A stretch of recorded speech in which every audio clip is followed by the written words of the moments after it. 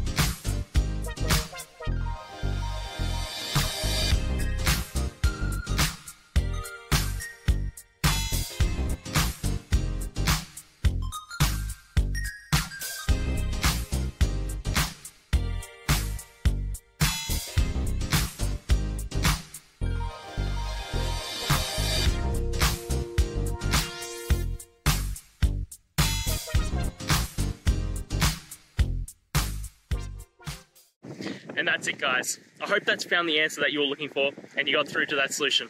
If you did, please hit the subscribe button. I'd really appreciate it. And until the next time you have a technical issue, I'll see ya. Have a good one.